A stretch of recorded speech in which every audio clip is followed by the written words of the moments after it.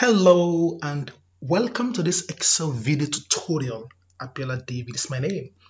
In this video, I'm going to show us how to use array constant inside our VLOOKUP function. So let's get started. Now in our sample data set, we can see this transaction showing date, sales executive, and the sales amount generated by each of our sales executive. Now, before I show us this VLOOKUP with array constant, I'm going to do this VLOOKUP, that is to return the commission using the traditional method. In that case, I'm going to use the table array.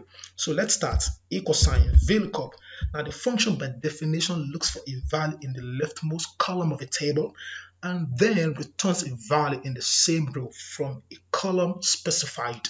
And by default, our table array must be sorted in ascending order, which is exactly what I have here.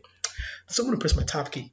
Now the VLOOKUP requires for the first argument the lookup value. So I'm going to click on cell 04, comma.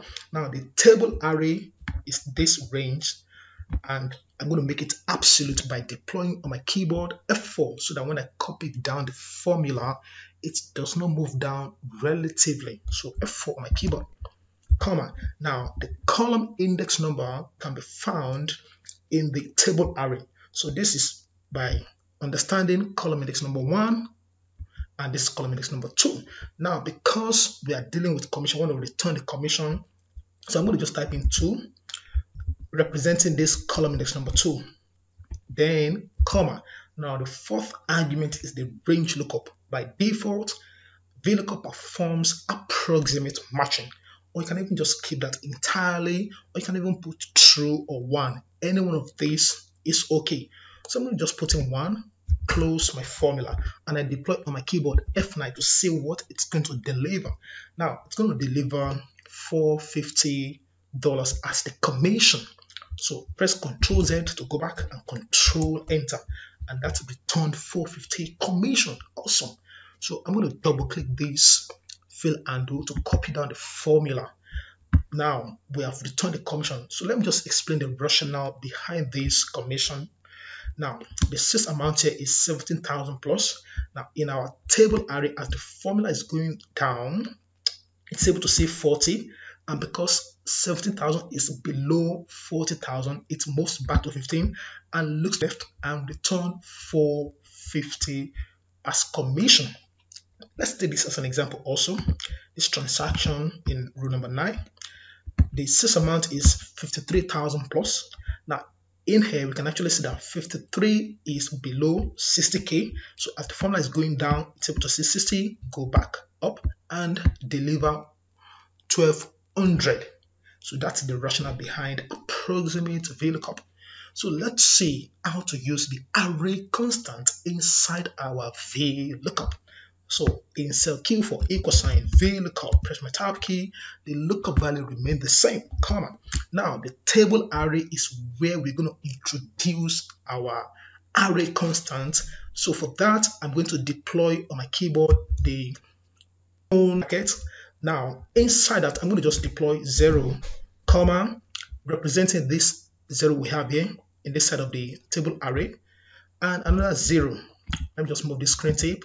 Then I'm going to put in a semicolon followed by 15,000, comma, 450, semicolon, 40,000, comma, 1200, semicolon, okay, 60,000, comma, 1800, another semicolon, and finally 80,000, comma, 2400.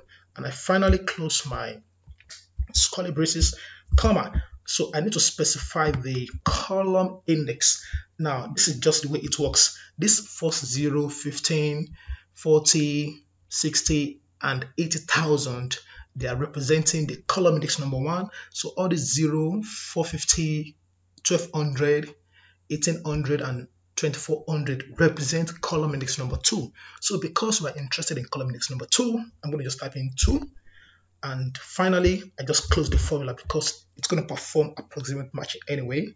So when I deploy on my keyboard F9, boom, it's going to deliver 450 as commission. So press my Control Z and finally on my keyboard deploy Control Enter, and that gave us 450 dollars as our commission. So I copy on the formula and we achieve the same result. Okay, now if I delete this and I delete this our table array, this still looks perfect because we do not specify a physical table array, but we took advantage of the array constant to undo the table array arguments. So this is essentially how we use array constant inside the powerful VLOOKUP.